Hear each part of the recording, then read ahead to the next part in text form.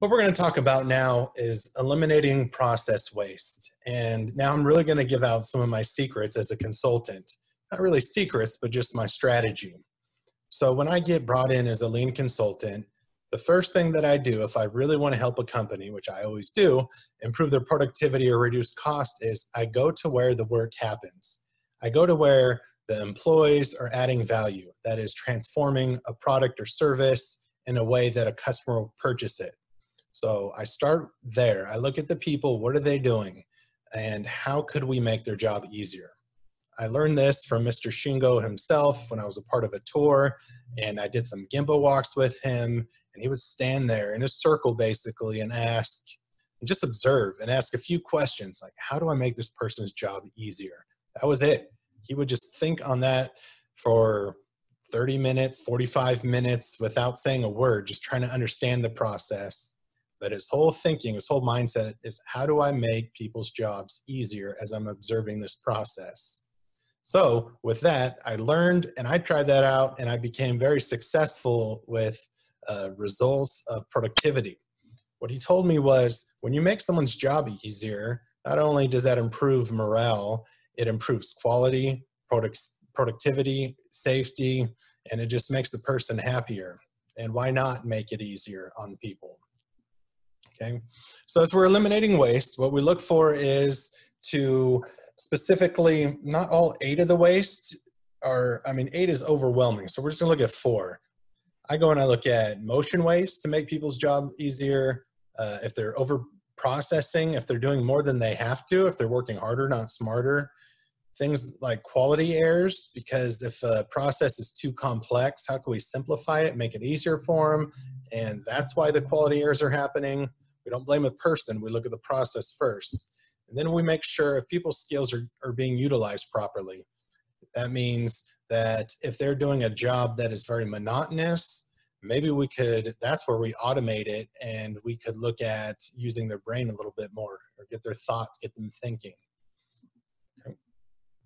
So just to clarify what waste is any activity that consumes resources but creates little or no value for the customer. So it's unnecessary cost to the company. So what is value? Value is activity in the business that the customer is willing to pay for, that transforms the product or service that your organization is working on, and that is done right the first time, so good quality. So let's focus on the 4 types of waste, because this is what we do in the use soils phase. When we get to the E of use for use soils, is eliminate waste. So specifically, it's not all the 8 waste right away, because we'll look at the things that are impacted by transportation and inventory waste later on. Right now, it's all about the people and the process that they work within. So cycle time, which will help improve lead time. That's what we're focusing on here. How do we make it easier, simpler, and really decrease cycle time of a process? So first, we look at motion waste. Is there unnecessary reaching, bending, twisting?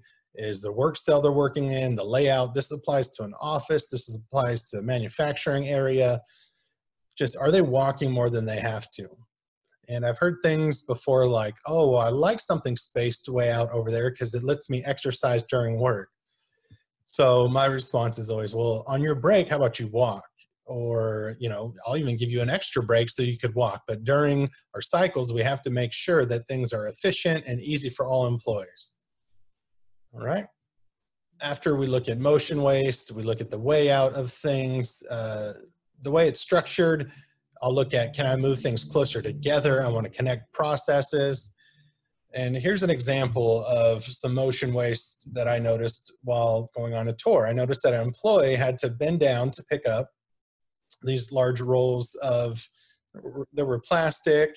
And just like, man, if I don't want to do that job all day, I wouldn't want someone else to have to do that job all day. So that just doesn't look very fun. So what I did was I showed the person this is a video snapshot, but I showed them the video. I said, hey, look at your back. That's not very fun. He's like, oh no, it doesn't bother me. I said, yeah, but over time it might, or maybe it doesn't bother you, but maybe the person who has to do this on second shift, it's going to start bothering them. So that got his attention. So we brought maintenance over and we asked them questions like, what could we do to make this job easier? Look at what the employees have to do, how they have to bend over. So together we came up with, called it a tree. That way it is something more at a level where you don't have to bend, it's on rollers. So the employees loved it, made it a lot easier on them. All right, the second waste we want to focus on is over-processing. Our employees doing more work than they have to.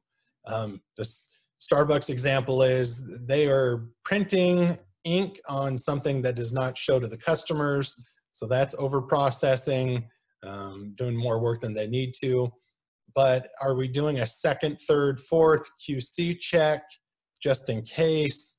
Are we having, and if that's the case, what's wrong with our process? Why we can't only do 2 QC checks? Why do we have to do 3? All right, let's focus on that. How do we make it easy where we don't make mistakes? And our employees going back and forth, traveling too much, just doing too much work, and that work's not adding value. It's not transforming the product or service that we're selling to customers.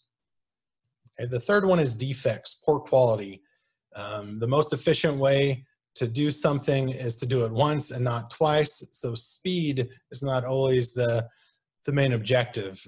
You don't want to quickly do something wrong. You want to do something right the first time.